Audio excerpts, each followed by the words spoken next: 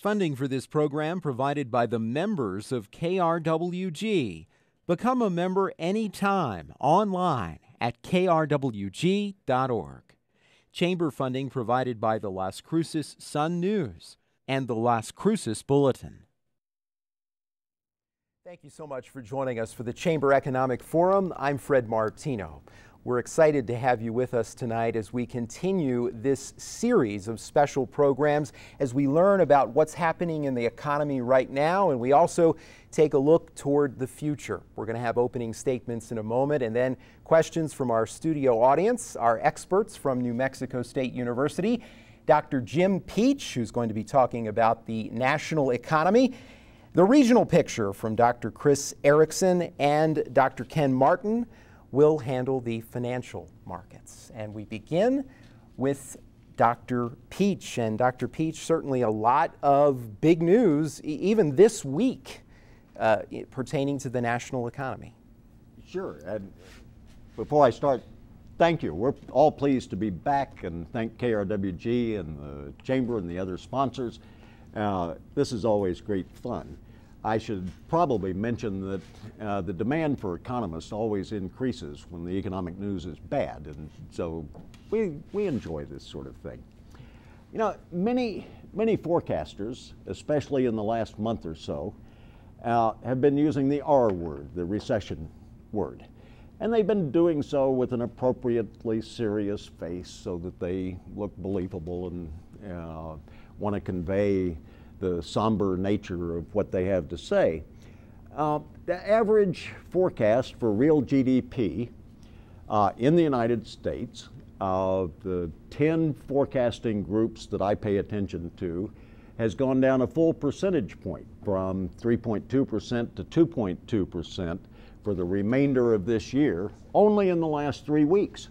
I updated my chart. They've come down a full percentage point. And we're likely to see a lot more doom and gloom in the next week or two. The concerns of these professional forecasters, these groups, tend to be concentrated on what's been happening in the first 6 months of this year.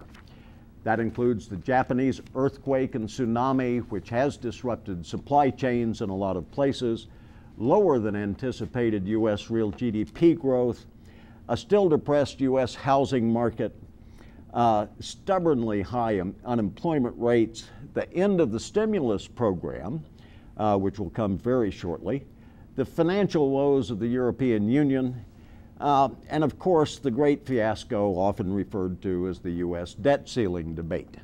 And all of these things have concerned forecasters. In the last week or so, it's been concentrated mainly on the Eurozone, whether the EU can bail out Greece, and then maybe Italy and Spain and Portugal, and how that might affect U.S. banks, because our U.S. banks are tied to European banks as well.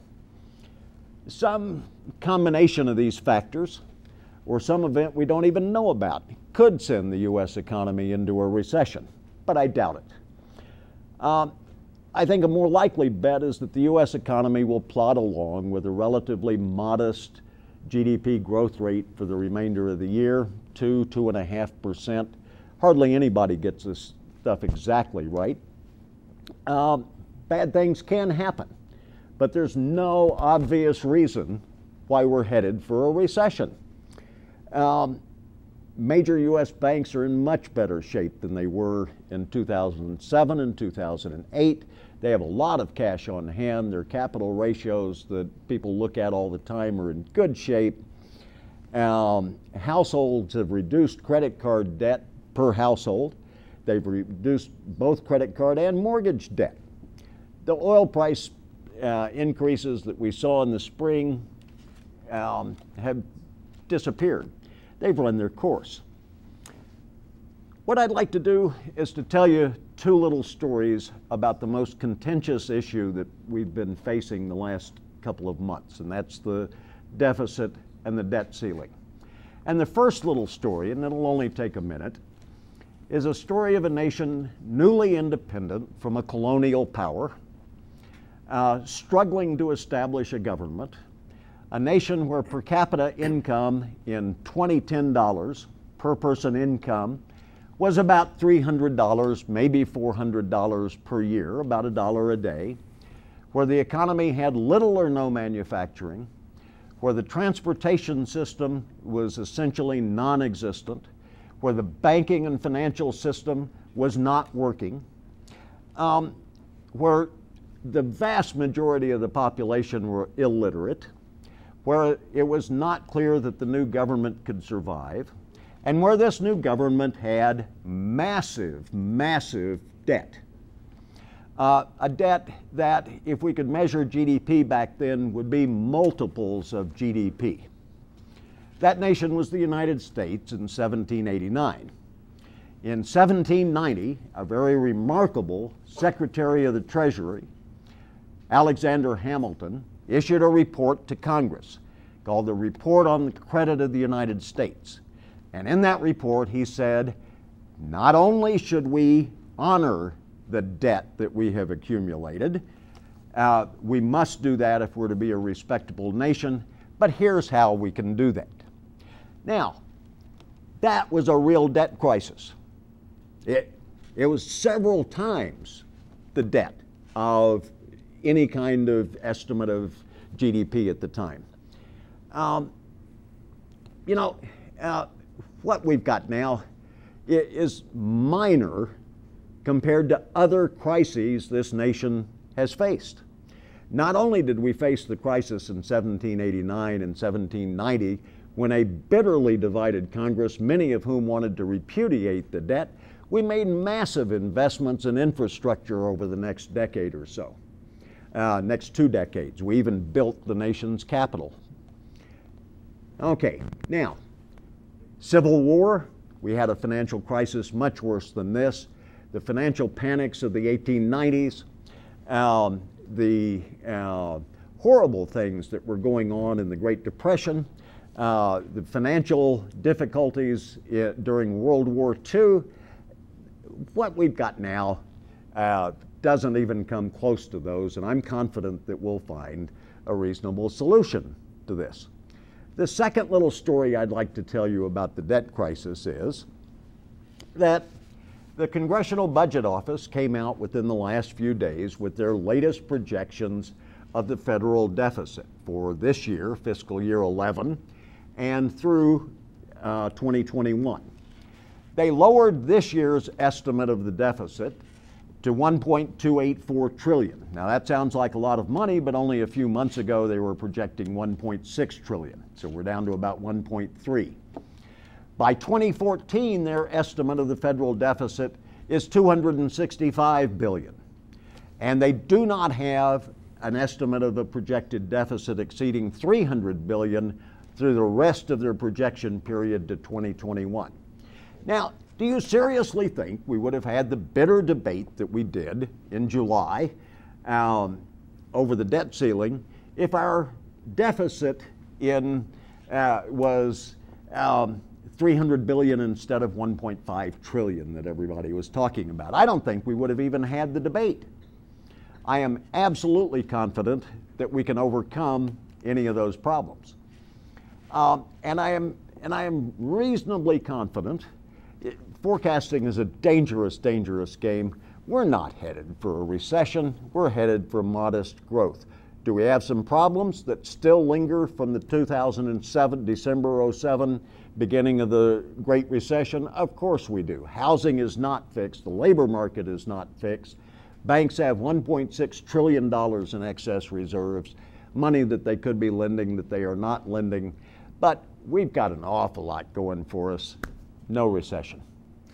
Dr. Peach, as you know, the narrative that continues, though, is that while this may not technically be a recession, to a lot of people, it feels like a recession. Sure. And I want to ask you something. That Congressional Budget Office report that you mentioned this week also had some other information in it. One piece of information was that they project that unemployment will remain above 8% until 2014. I know that's a tough question to answer quickly, but what kind of an effect will that have on our ability in this economy for people to feel like we're not in a recession. And that's likely to continue for some time. That's one of the reasons that they are only projecting a very modest rate of growth in GDP over the decade. The labor market is a wreck. We know how to fix that. We absolutely know how to fix that. We need a bigger stimulus. We need it now. There's no magic. There is no problem on the supply side. We can produce all of the goods and services that anybody wants to buy. If we have a problem, it is a problem of aggregate demand, and we do know how to fix that. I say we, collectively, economists know how to fix that, policymakers know how to fix that. It is spending, and the only institution with enough size there to do the trick happens to be the federal government. There's talk of a new set of jobs programs. I would have a massive infrastructure program. There's plenty of work to be done in the United States that would increase the productivity of the private sector in the years to come. Our roads are in terrible shape, our airports are in terrible shape, our schools for the most part are in terrible shape. We have all kinds of projects that are useful that can be done. I would do it and put people to work. We have nearly 2 million construction workers out of work. Okay, I'm sure we'll return to that topic as we continue our discussion with the audience in a few minutes. Now I'd like to move on to Dr. Erickson for a look at the regional economy. Yeah, well, the state of New Mexico continues to be in recession, and we have not really recovered from the recession. Our recession started later than the national recession. We've been in recession since October of 2008. We entered the recession about 10 months after the national economy, and we continue recession. Now, the last two employment figures show very modest employment growth statewide, and so we may be at the bottom. In fact, I suspect we are at the bottom, and next year we should have some moderate economic growth in the state. But we still face a number of problems going forward, and among those statewide are federal fiscal cutbacks, the kind Jim was talking about in relationship to the federal deficit.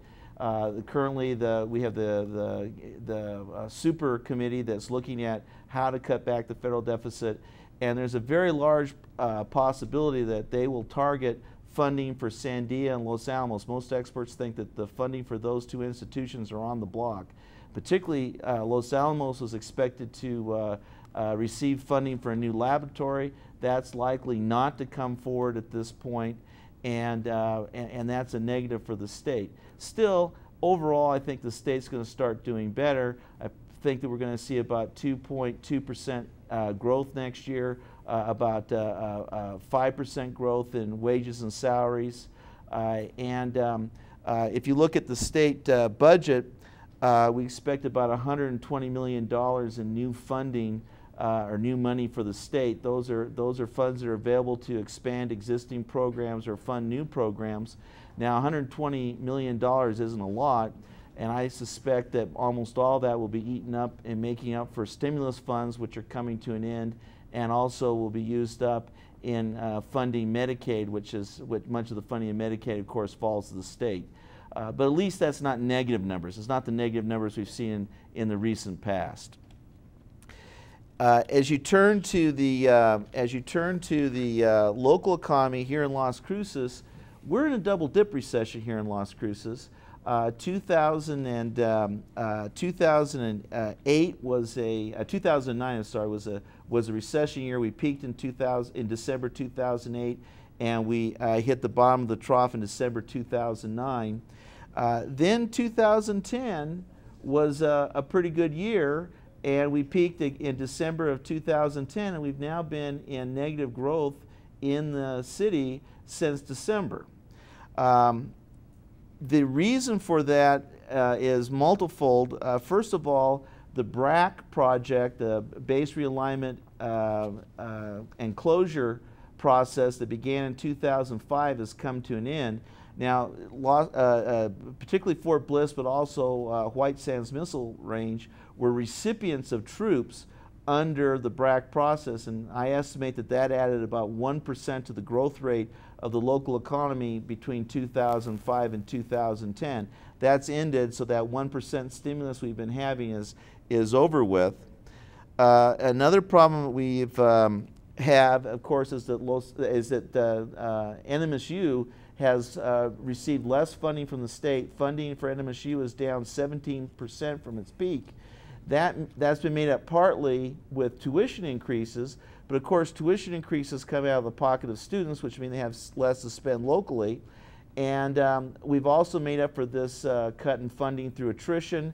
There's less employment at NMSU now, and all of this is a negative for the local economy. Real estate has also been a sore spot for the local economy. For the first 2 years after the start of the Great Recession, our real estate was doing okay, but in the last 2 years, we've caught up with the national real estate market and have seen a pretty sharp decline of 3.5% or so in housing prices, and also decline in sales. Moreover, a pretty substantial portion of our sales in the last year have been distressed properties sold either with threat of foreclosure or actually have been foreclosed on, and that's a problem. And but still, there's some positives for the local economy. Spaceport America continues its construction. It'll be done, I think it's scheduled to be done about the end of this year. And then we expect to see the new train depot to begin a major phase of its construction in the fall, and that'll be a good stimulus for the local economy. Taken as a whole, I expect to see slow, steady growth next year for our economy. I expect us to be moving into positive territories in the next few months, and then positive next year. But I don't see us booming like we had been prior to the beginning of the recession, that 2.5% growth that we were seeing prior to the Great Recession. Dr. Erickson, this is a tough question, but you referenced the fact that New Mexico depends heavily on federal spending, and you addressed the jobs part of that. I mean, we have a lot of jobs connected to federal funding. We also have an enormous reliance on federal funding for our Medicaid program, which has grown substantially during this economic crisis. If you were a policy maker right now, and you know the landscape here, that down the line, federal funding is likely to be cut, what are some of the things you would be doing to ensure we have some way to make up lost ground, or at least tread water when federal funding is going to be cut? Well, that is a tough question. I think that it's going to be very difficult to make up for substantial cuts in federal funding. You know, I mentioned already Los Alamos and Sandia, which I'm not saying those programs are going to be cut, but the projected growth that they have been seeing and the continued growth that they've been seeing over the last decade is unlikely to continue. It's very hard to make up for those kind of things. The only thing you can do is work on attracting businesses in the private sector, and that it seems that the state is only using one tool when it comes to attracting private sector investment, and that's tax cuts. Unfortunately, tax cuts also mean that you're cutting services, and in determining where to locate, businesses often look at the overall cost of doing business. So if you're going to locate a business into an area, yes, you do want to pay less in taxes, but you also want to have good schools for your children. You also want to have good roads. You also want to have low transportation costs. And so I see that as a very difficult to get past that idea that the only instrument we have is tax cuts. We also have to work on quality of life to attract people. We have to work on providing the service that people want to get them in. But the only solution, I think, is the private sector, and that's a tough road to hoe. Are you making an argument for incentives for the private sector that have some kind of a guarantee that the jobs created have a certain pay level, that the jobs created will last a certain amount of time? That can work, but actually the evidence you see now, of course, and particularly it works in the short run, but the evidence you're seeing now more and more is what they call economic gardening, where you start trying to grow local businesses that have deep roots in the community and who care about the community. Because the problem is when you bring people in using incentives, when the incentives run out, which they ultimately will do, you end up having them relocate to back to where they came from or to other areas. And so, yes, selective incentives to get people to move here are fine, but then once you get them to move here, you've got to have the incentives in place and the infrastructure and the community and to get people to stay and to grow their business here locally. Very tough situation and tough to answer that one. I appreciate the information there. Dr. Ken Martin is going to tackle the financial markets, and what a roller coaster you've been on for the past couple of months. It's been unbelievable. I started writing my notes and I titled this, "A Funny Thing Happened on the Way to the Economic Forum," because for many months, starting at the first of the year, the stock market was relatively quiet. It was ranged in a band on the S&P 500 between about 1250 and about 1350. There was the Japanese earthquake and tsunami that caused a little hiccup in March, but then the market seemed to recover. And then the bottom fell out. And so I want to talk about three things. One is what happened. Secondly, what's coming up? What can we kind of keep our eye on? And third is what's an investor to do as a result of this? So what happened? Well, there were three kind of major shocks that hit all around the end of July, 1st of August, and that was the culmination of the debt ceiling debate. That did not create a lot of confidence on the part of the investing public, and the resolution of that actually created more uncertainty because of the super committee in Congress that will decide on further budget cuts. The second thing was that Standard & Poor's downgraded the U.S. Treasury debt from AAA to AA+, based on their perceived lack of faith in the political process for the government to engage in more fiscal prudence. And the third thing was that the interest rates on Italian and Spanish debt really jumped up. And so traders were worried about a credit crunch, about growth in the Eurozone, so there were concerns about economic activity in Europe. And then compounding this was the actions of high-frequency traders who trade in milliseconds and can really kind of move markets in a flash. You may have heard that maybe man versus machines now in the markets, but it's really kind of man and machines, because investors were getting panicky and the machines were taking over and submitting lots of orders and driving some of that market. Now, arguably, there's a lot of debate about high-frequency traders and whether they are beneficial or not. On the one hand, they do provide liquidity. They do step in and trade. On the other hand, they provide a lot of volatility in the market. Okay, so what's coming up? Well, as we speak, the Fed is having an annual meeting. I think it's sponsored by the Kansas City Federal Reserve Bank in Jackson Hole, Wyoming. Ben Bernanke will make an address on Friday, August 26th, and people are watching that very, very closely. He used that forum last year to announce and talk about QE2, quantitative easing program, and so people are wondering what he's going to say and speculating about what he's going to say. Also on Friday the 26th, consumer sentiment numbers will be released. Consumer sentiment, consumer confidence has just fallen off the table. I agree with Dr. Peach. There's no reason for us to have a recession unless we talk ourselves into it. And all of this uncertainty has, I think, really impacted consumers, and there's still a chance that we do fall into recession. Coming up next week is the employment numbers. We'll get some insight as to how employment is doing, and the ISM index is a key indicator. ISM is the Institute for Supply Management. It's a national survey of purchasing managers and what they are doing, what they are thinking, and the orders they're placing looking forward. One more thing is that on September 8th, the European Central Bank meets. Jean-Claude Trichet will have a press conference afterwards, and people watch him just as closely as Ben Bernanke, especially given the turmoil in Europe. So what's an investor to do? Well, you know, there are a lot of positives out there. There really are, in spite of all this uncertainty and this market turbulence that's going on.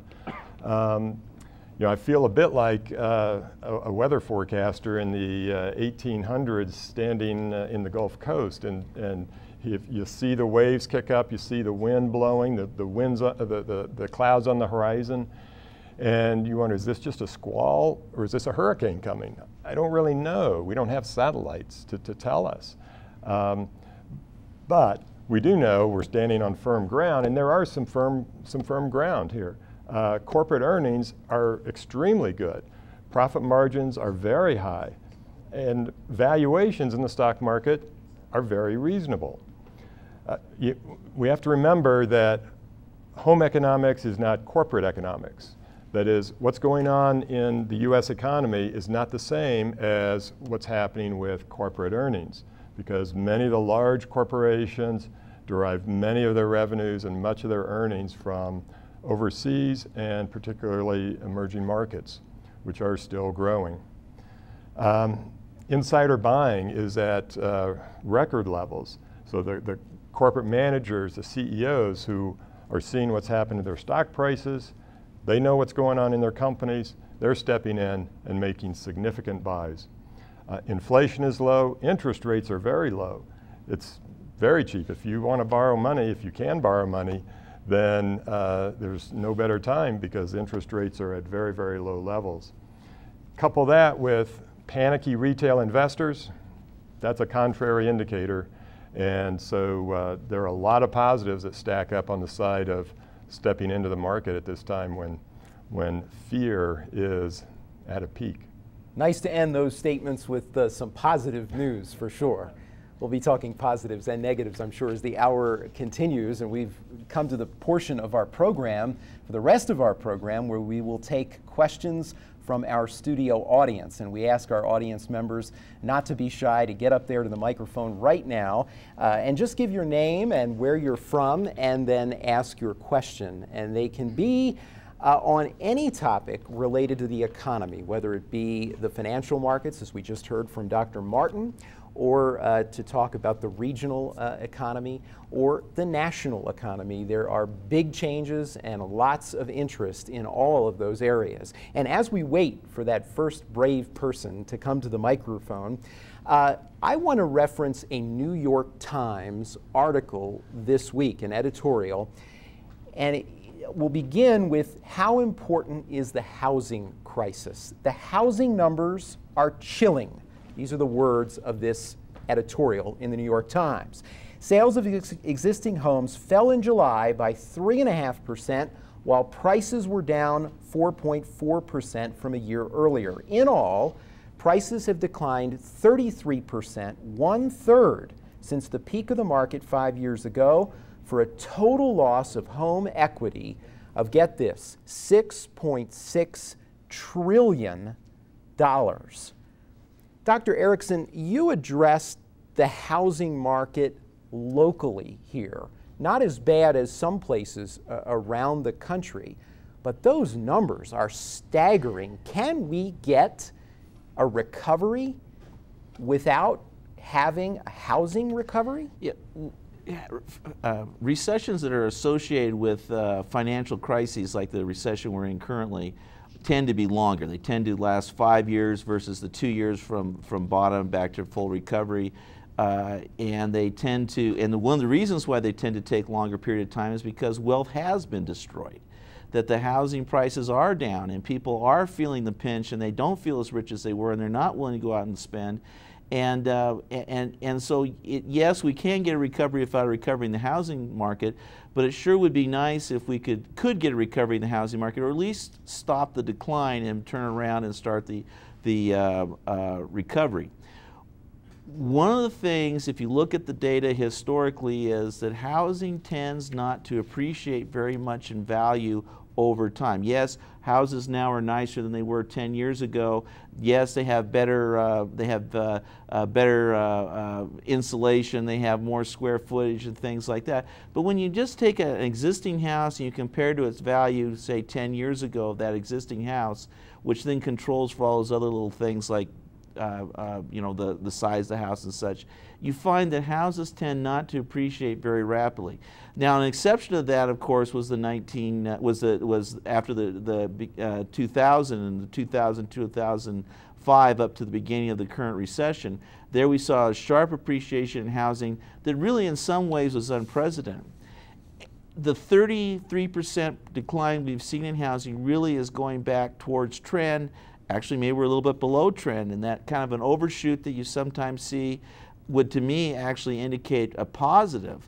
I think we're probably at the bottom of the housing market right now, and we're likely to see an upturn in the housing market over the next year or so. There are a lot of people watching right now who hope you are right. Including me. Sure. I am a homeowner, so I'm hoping and so too. It is scary. We're going to get to our first audience question now. Thank you very much. Dr. Peach, I totally agree with your evaluation of the situation we have so far as debt and our ability to do things and so forth. You know, I go back to the FDR time. He started off when he first came into office and then created all kinds of programs, and then people got a little scared, and around 37, 38, he got a lot of people more on the conservative side were saying, well, we got to get a hold of our budget, we got to reduce payments, and he cut back, And quite frankly, the thing that allowed us to get out of our depression was World War II, which is, from my mind, is a huge stimulus program.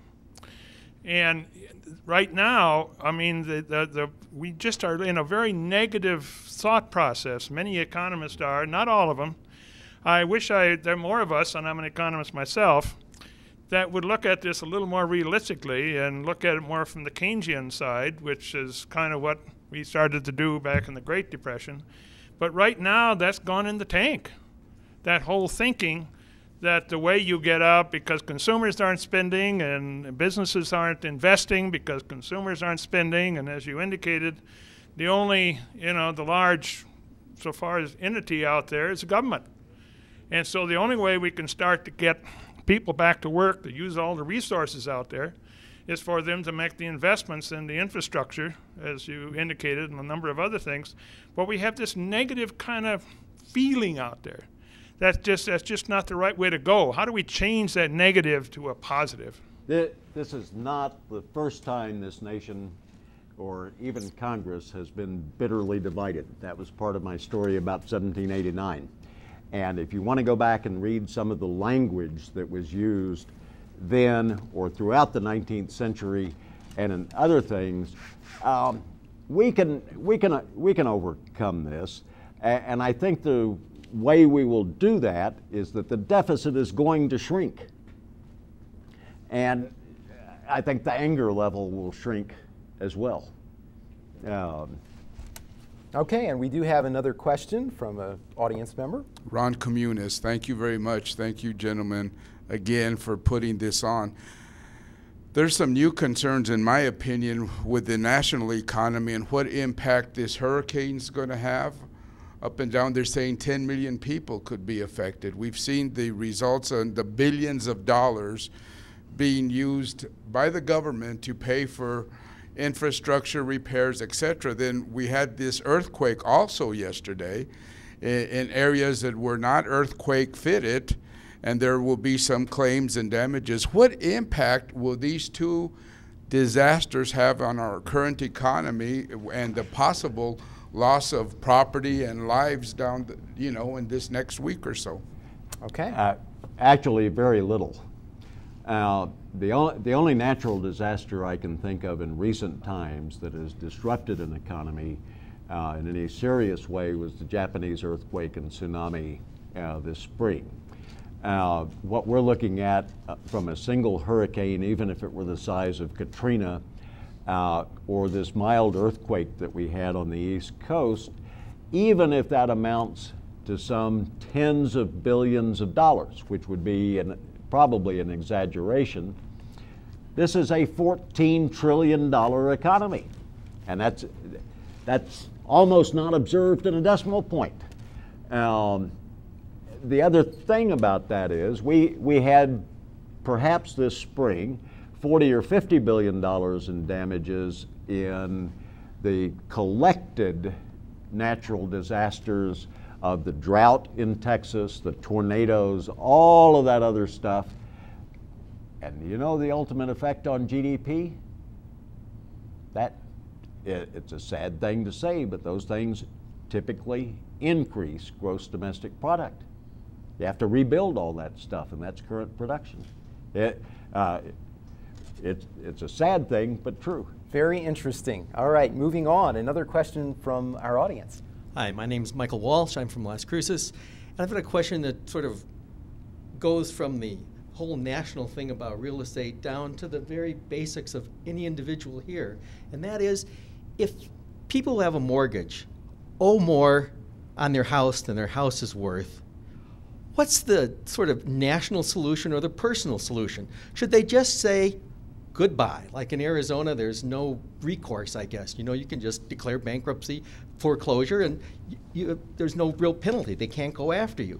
Or should the banks just, you know, let's say, okay, everyone, let's cut your mortgage just down by 50%.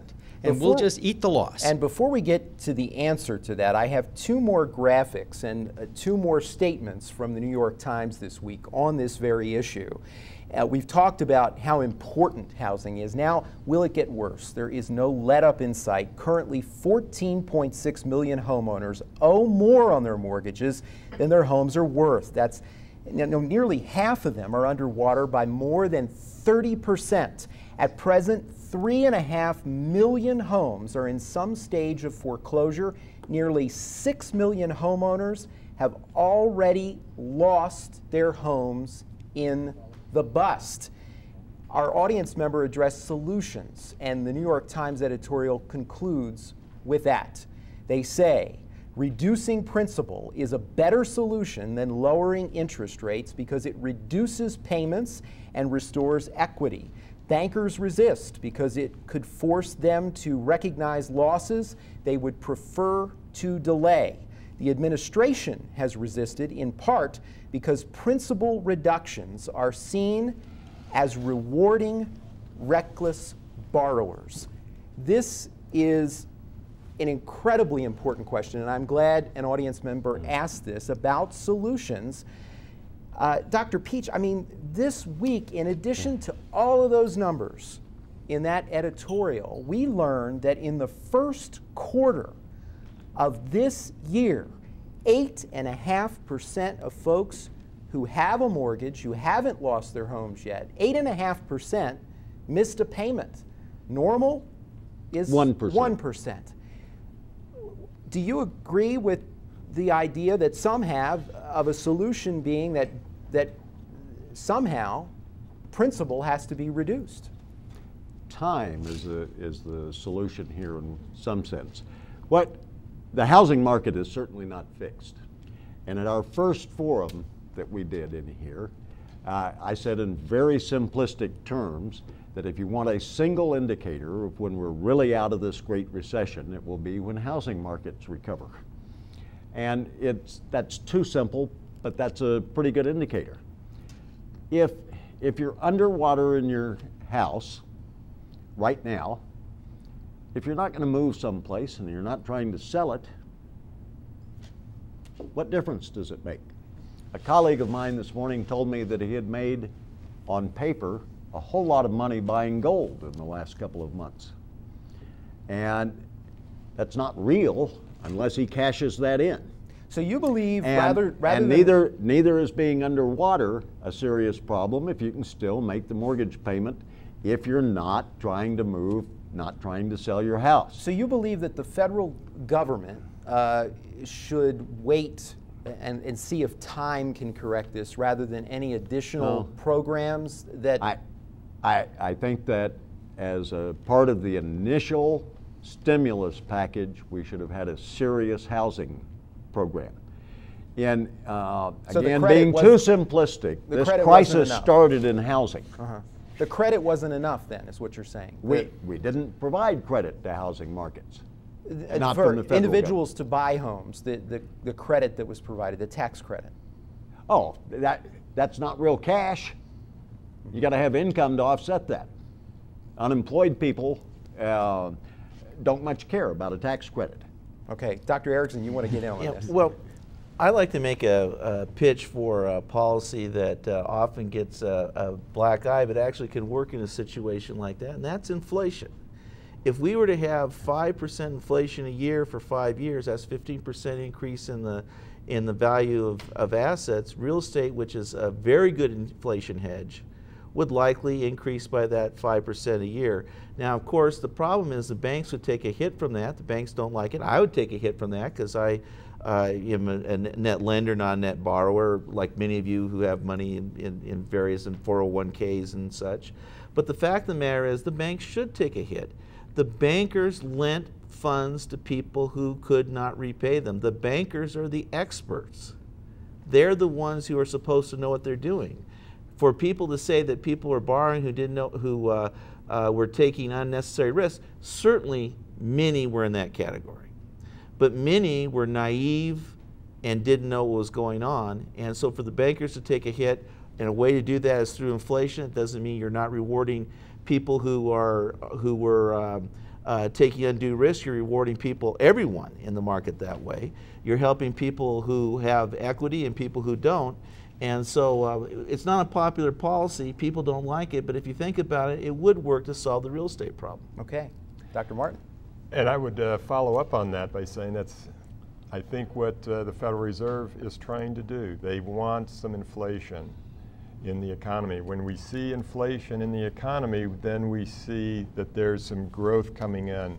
And Ben Bernanke knows what deflation can do to an economy, and we don't want to see that. So inflation is a preferred solution, but the bigger picture is also that we're in a big deleveraging environment. Individuals are cutting debt as fast as they can. And apparently people don't believe we're quite at the bottom yet, because while we have record low interest rates now, again, mortgage applications this week at a 15-year low. That is another stunning statistic. I mean, we could do the entire hour, I think, this time with these statistics. We do, though, have another... Very quickly, though, the Federal Reserve has flooded the markets with liquidity, and that has not resulted in inflation. Okay. I don't, you know, there's a real question about the ability of the Federal Reserve to create some inflation. And we'll hear more from the Federal Reserve Chair on Friday. Now we're going to hear from another one of our audience members. Thank you. My name's Don Pearson. We seem to have we live in a capitalist society, but we've got an extreme disconnect between Wall Street and Main Street. The big corporations that are banks that are making record profits is at the expense of American workers, wages, and benefits. How in our system can we try and reconcile that dichotomy so that we can get more on a level field? Is that by reducing, you know, investors' expectations on profitability, or how do we do that? Talk about a tough question. Now, there are a number of things that can be done. One thing that most observers of the system would agree on is our federal tax system is a mess. We have so many loopholes. We have a tax code that no individual should ever have to read. We need to start there. And in my view, we need to have a decently progressive tax system. And for folks who want to read more about that, they should know that if they do a search on NewYorkTimes.com this week, you will find an editorial from one of our nation's richest men, Warren Buffett, who talks, Dr. Peach, I don't know if you've read the editorial, about this very thing and about the fact that in our tax system, that by and large, the very wealthy pay 15% of their 15% tax rate because a lot of the income does not come from payroll. It comes from investments, etc. That's correct. And strictly in terms of the income tax, we have a large number of households who do not pay income tax. Nearly everyone who works at the bottom pays the payroll tax, the Social Security tax. But I think from top to bottom, Mr. Buffett presented an interesting argument. He thinks billionaires should be taxed more, and I tend to agree with him, but he's welcome to write a big check to the federal government anytime he wants to. But he isn't going to. Probably not. Yeah. Okay, another question from our audience. Follow up on the last question. My name's Al Kissling. I'm concerned because corporations seem to be sitting on their money, even laying off people, but not hiring. Is there anything that can be done, government or otherwise, to get these corporations to begin to invest in America? Yeah, I'll say that at one point here a couple of weeks ago, Apple Computer had more cash on hand than the federal government. And it is a major problem, and of course it represents a high level of risk aversion towards investing in the economy. And yes, we have both unemployed capital in the form of idle cash and unemployed people. And normally you'd expect that unemployed capital and unemployed people to get together and create jobs. But that's not happening in this recession because of a lack of confidence. It goes back to the fact that this is a financial crisis, a recession caused by a financial crisis, which takes longer to work through. People are gun shy right now. In one sense, time heals.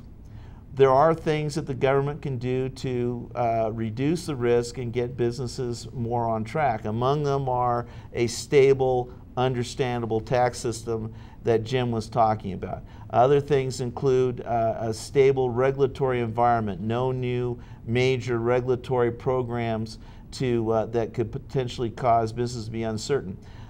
That's difficult right now because, of course, in 2014 we have the health care reform coming online, of which businesses are uncertain about because we don't know what it's going to look like yet. They're still writing the regulations. And I think it's going to be a little while before we overcome that problem. Not an easy problem to solve. Okay, another question from our audience. Hi, my name is Martino Myers, and I'm a professor here at NMSU and also an advocate for the faculty. Dr. Peach, I've thanked you before. I'll thank you again. The clear insights into discussing spending, government stimulus, I'm very appreciative to hear that in the arguments today. My question is for you, Dr. Erickson. At the state level, how do I grew up in a generation where we heard that building a strong middle class builds democracy. And that was part of the reasons that I received all throughout my education of why we invest in education. Increasingly also, we're investing in health care, the discussions of Medicaid. How do we educate our state legislators that our investments in education carry long-term returns? That we've cut educators, K through 12, and higher education, we're cutting into the meat of our communities, and we're not serving our students and our future generations on any levels. Any insights into that? Well, I think our legislators are aware of this, but the problem is that they're so afraid to raise taxes, even where those taxes go to fund things that are clearly in the best interest of society. When we talk about the fact that the future generations, surveys recently have said that people are afraid that the future generations will not have the same standard of living as the current generation. Well, one way to guarantee that is not to fund education. It's a very short-sighted legislator that doesn't support education. On the other hand, I have to say that here in New Mexico, a larger portion of our state budget goes to education than is true in most states. A larger portion goes to higher education than is true in most states. Nevertheless, we also have a relatively small tax base, being a relatively poor state, and we need to do something to maintain education. And of course, truth in advertising here, my wife is a math teacher at Oñate High School. Not sorry, math. Now I'm going to get in trouble. Science teacher at Oñate High School, they've just now had to go to a new program at the high school because of budget cuts, where teachers are working longer hours and have less prep time.